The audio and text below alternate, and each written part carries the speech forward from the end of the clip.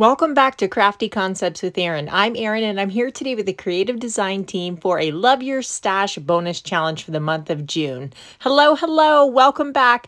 Today I'm creating a double page scrapbook layout featuring the Yesterday and Today paper collection. So I have these photos of my kids and they were at kind of this historical reenactment of the gold mining days. And so it was a really fun trip and I want to document these today. I really love this Yesterday and Today paper pack. I actually bought several packets because it has a very heritage feel to it, but I thought it was Western too, and I have a lot of photos that will work well with this. I'm also bringing in a couple sheets of the wood grain paper from the wood grain paper pack from the annual catalog. So I'm starting with 2 sheets of vanilla cardstock, and I'm going to just experiment roughly with some photo placement ideas. I'm envisioning kind of a linear layout-ish, and the photos over here on the right are 2.5 by 3 3/4, and then the squares are 3.5 squared, and then the 4 by 6.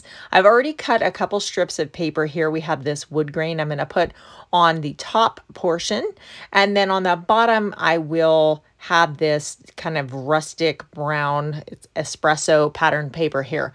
I want to add a little bit of character and distress the edges.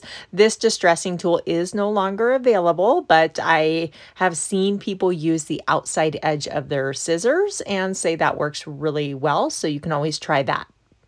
This is an extra little step I really like to do because I think it just adds a lot of interest and it adds texture to your layout too. Just kind of something else to take in, another detail. I've done the other side off camera, and now I want to bring in some vertical strips to kind of offset those horizontal ones. I have toffee ink, and right here in the corner where those two are going to intersect, I'm going to add a little bit of ink blending. So I'm just using my foam blending tool here and just applying that ink. I'm starting underneath where my paper will be and then working out so I don't get any harsh circles that way or darker ink spots or anything like that. So again, starting underneath and just kind of work your blending out as far as you want it to go. This is going to be a spot where I place embellishments, and I love doing this. You can add some stamping or some ink blending or stenciling to the background. It's kind of the base layer that you then build up your embellishments from there.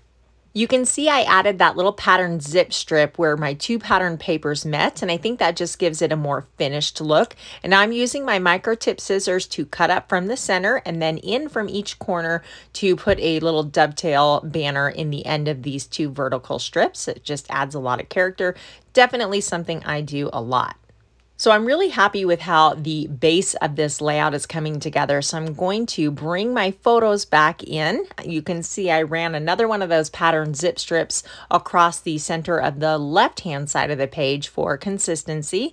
And I think I'm going to kind of have these like this and then use that left corner above these square photos for my title.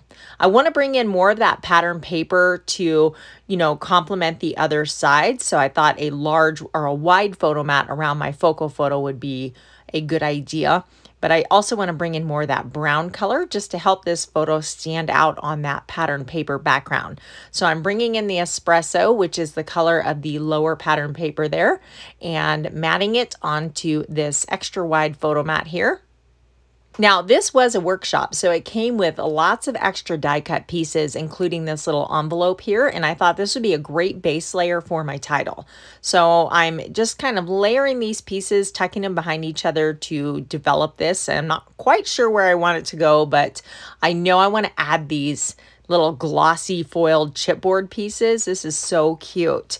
And here's another one. It's hard to appreciate that shine on camera, but they just have this kind of antiqued copper foiling to them, and they're super cool.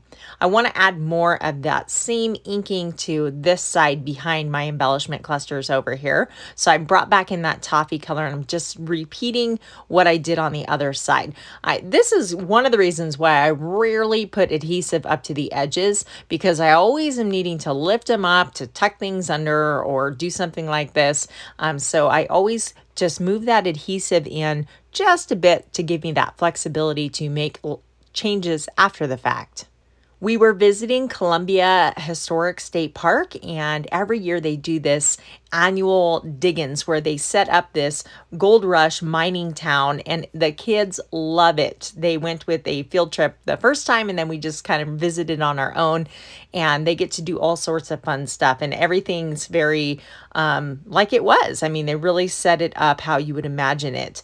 So they get to mine for gold, and they give them silver eagles to buy sarsaparilla in the saloon or candy from the general store, and just really fun stuff. They even got to wash laundry in a bucket with like a, a washboard, which they thought was great. Funny, they wouldn't think it's so great if they had to do it all the time, I'm sure. There's banjo music and old-fashioned games. There's even a stagecoach ride that goes around, and it's just a really cool place to visit. You can see I added one more area of that ink. I like to do things in threes and create that visual triangle, so that's why I put it down there below the photos.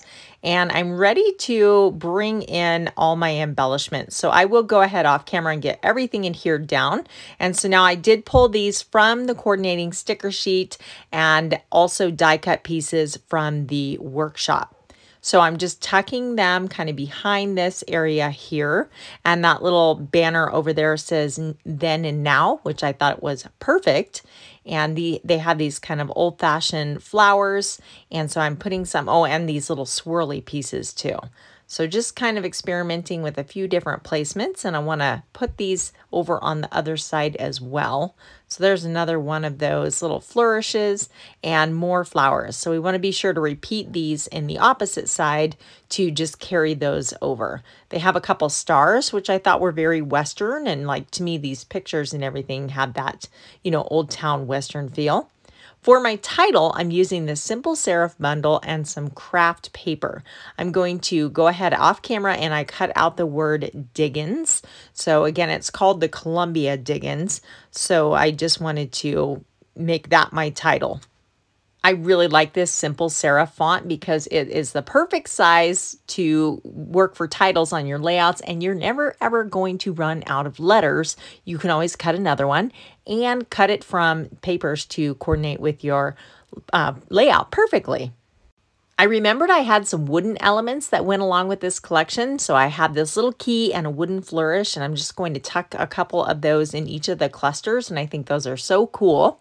And then I'm looking at the title, and I felt it needed a little something to stand out. So I'm just taking my fine tip black marker and inking the edges. Markers work, really well for these intricate pieces, and it just kind of helps it to stand out. It's subtle, but it catches your eye more. So it's something you can do, or I like to do, for letters.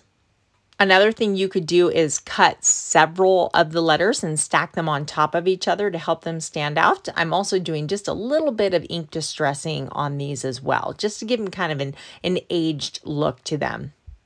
I do want to add more to my title, but I'm kind of like a squirrel here bouncing around. I spotted some like antique bronze little brads here, and I thought, ooh, those are going to look good. So I'm putting a few of those in each cluster just to add that color and the metal element as well. So I'll tuck some over here by the title, and I think that looks really cool. And then these word stickers I spotted from the sticker sheet, and it says remember when. And then these over here say good times, which I thought was very appropriate. So back to the title. Since we're stash busting, I got one of my old fonts. This is called Chocolate Alphabet, and I've mounted it on a block already, and I'm going to stamp it on a piece of manila cardstock. This is just a scrap I have left over.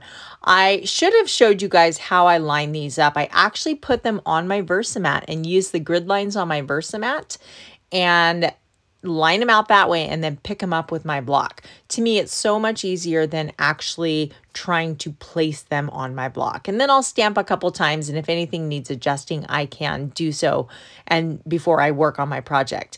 This time I decided to fussy cut it out, so that is one thing you can do, or you can stamp right onto your project. Another tip for creating titles is to mix and match fonts. So we have part of this as a stamped element that we're cutting out, and then the other one is die cuts. So not only do we have different fonts, but we have kind of different textures, so to speak. So I like mixing and matching like that, and I think it creates a really nice look. I did type my journaling up on the printer and then inked up the edges, and I'm going to put this right into this little spot here. And then I felt that it needed a little something over here, so I found this die cut piece in the workshop, and I'm just going to set it underneath these photos to give them kind of a shelf to sit on and anchor them together. I like the way that looks. I'm going to sneak some tape here, and then we'll get that secured down into place. And I think that looks cool.